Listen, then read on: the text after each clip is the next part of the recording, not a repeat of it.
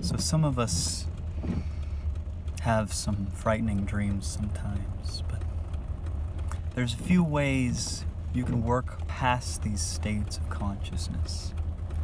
First way is, and this is just me, whenever you get to a point where you feel like you're having a very vivid, frightening dream, some people call nightmares, whatever it is that's trying to scare you or bother you, just visualize yourself breathing in light through the nose.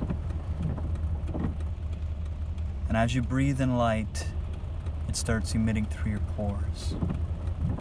And as you allow it to pour from your pores, it starts to move into the room.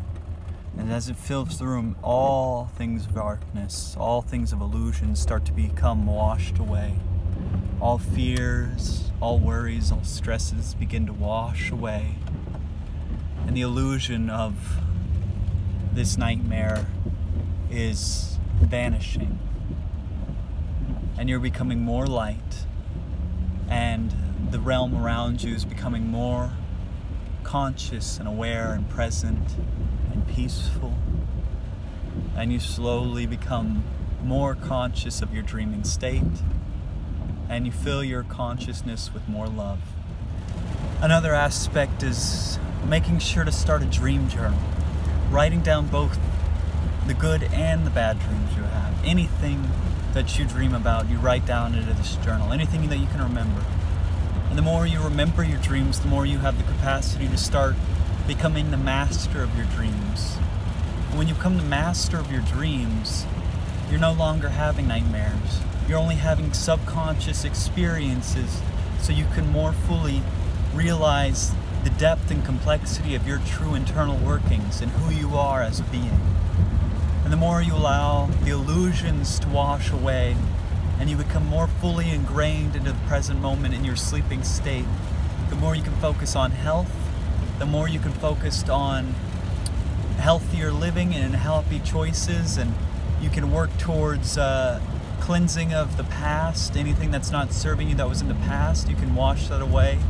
And you can even just, have an amazing experience, because in the dreaming state, we're experiencing something much more expansive than anything we could experience during the waking life.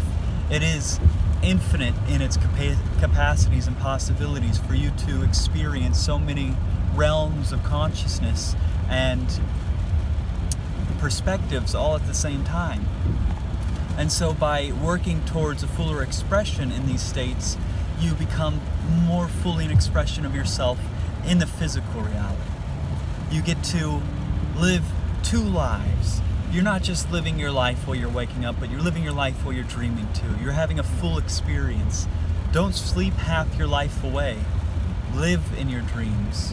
Be who you want to be. And this will start pouring over into your life.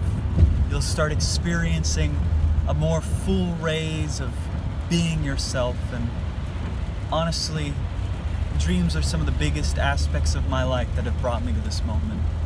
I'm sure if I wasn't dreaming at all, I wouldn't be nearly who I am today. I'd probably be like an empty vessel if that was the case. Dreams really fill my soul, and they fill your soul too. So start cultivating these dreams, start igniting this fire of passion of the imagination in your internal workings, so that you can express something more full, more honest, more compassionate than you ever have before.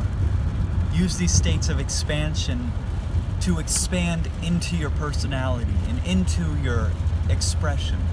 You are infinite, and when you're in those realms of consciousness, you can actually perceive that. So start expanding your awareness and allowing the illusions to wash away and fill your dreams with more light and more love than ever before. I wish you the best blessed rest of your day. The light can shine through you in every possible way, and that you are blessed with beautiful dreams this day and every other. Namaste.